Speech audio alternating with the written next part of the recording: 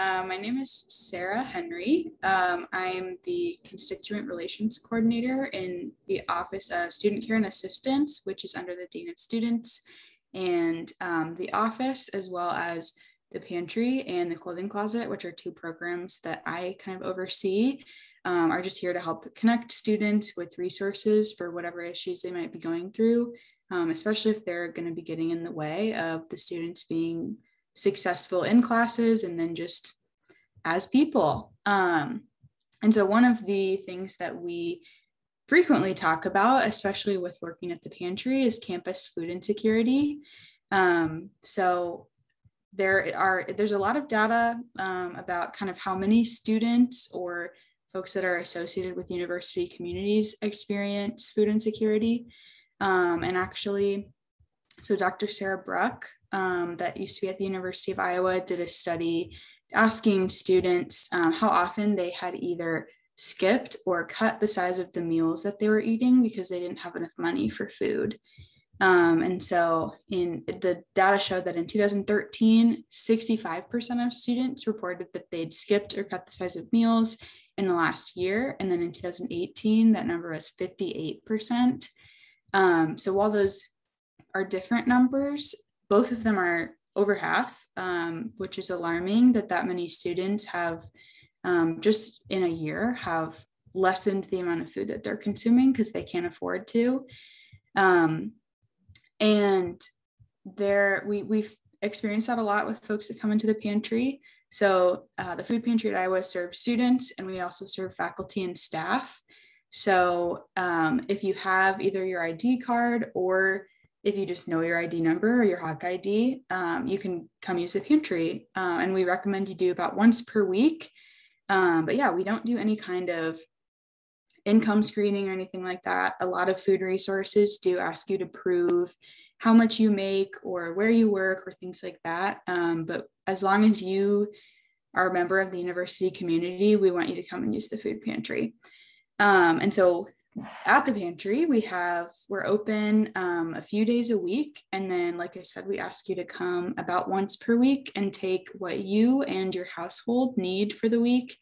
So we've got all kinds of things. We got shelf staple things like dried pasta and beans, mac and cheese, and other like microwave meals or like pasta entrees.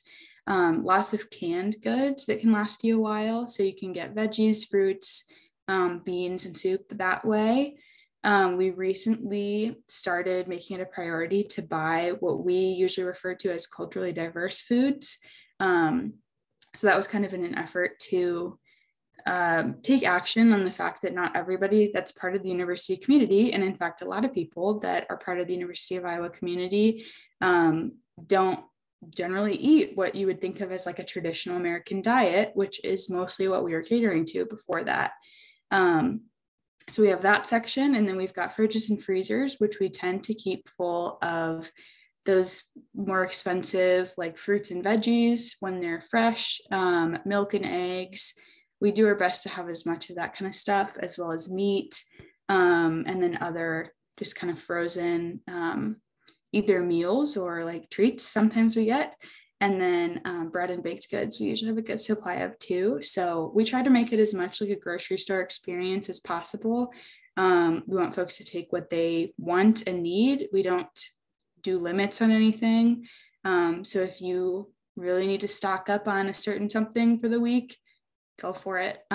We kind of operate under the belief that everyone knows their need better than we do. So yeah, definitely. We are always trying to get people to use the resource and know about it and tell other students about it, because it's here for the community to use. And we want to make sure that if anybody is ever even thinking about cutting the size of a meal that they're eating or skipping the meal or going to bed early or things like that, we want them to absolutely come in and take as much as they need.